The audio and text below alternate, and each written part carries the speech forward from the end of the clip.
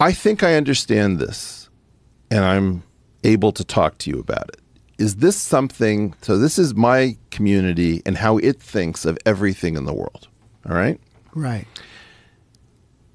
Do you have a way of relating what you think about in terms of what my community has wrong? Does this mean anything to you? If you remove gravity outside of the equation, you take gravity out because gravity is affected. Gravity is actually covered by that strong electrical force. Terrence, 1 second. Without, this is not a gotcha, and it's not me. No, I know. I'm just saying. Do you know how to read this?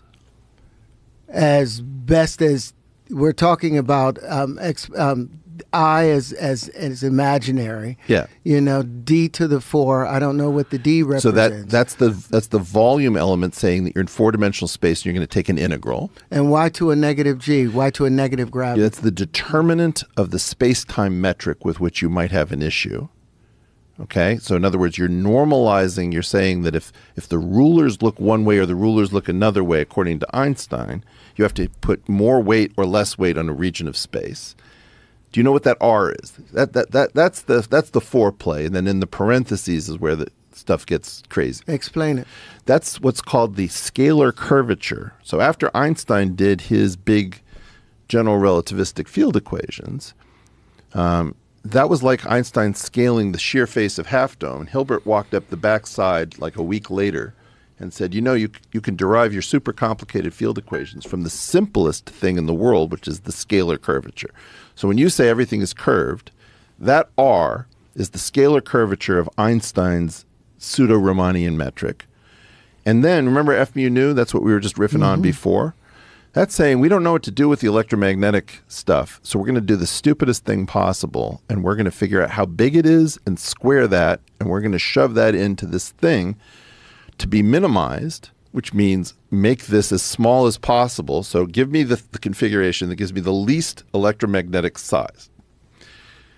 Then, because of 1954, a guy named C.N. Yang and his sidekick Mills, who didn't do nearly as much afterwards, said, you know what, the strong and the weak force are exactly the same structure as electromagnetism, and we didn't know that. So nature, in that first line from the R to the W, takes curvature 4 times, and 3 of those are doubled, like F, F, G, G, W, W, but one of them is singly in there. And that is really sort of the soul of the incompatibility, not what Ed Witten says about you can't quantize gravity. That's not the discrepancy. We've been lied to for a long time, in my opinion. What it is that the curvature that enters as gravitational and the curvature that enters as the internal forces, the nuclear forces and electromagnetism, occurs differently. One is Riemannian, one is Arrhenian.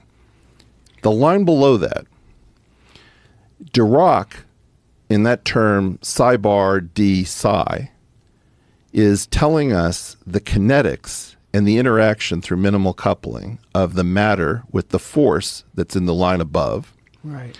And then the last 3 terms are the fudge factor due to Peter Higgs, because when he found out in the late 50s, a gal named Madame Wu, the Dragon Lady of Physics, told us that if you put cobalt-60 and let it beta decay in a strong magnetic field, all the particles come out spun one way. And that left-right asymmetry meant that you couldn't put in masses in a standard way for the matter, which is showing up as psi.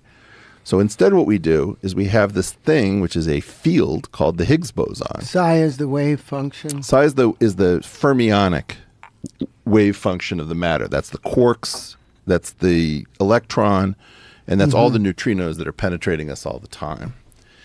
That kinetic term, the DHs, tells us how this Higgs field will move. But mostly, you see, imagine that in this room it's 69 degrees Fahrenheit. Okay, you think that it's the same everywhere, but maybe where Joe is actually like 68.7, and over there it's 70.1. There's a different frequency, a different and space. So that H thing is said to have a VEV that varies slightly in the world, vacuum expectation value, because the vacuum isn't boring. Right. Now that V of H, that is the potential term that you neglect every time you say that all energy in the world comes from kinetics. That's not true. And that V, and there's a portion hidden in those FFGGWWs, which is pure potential.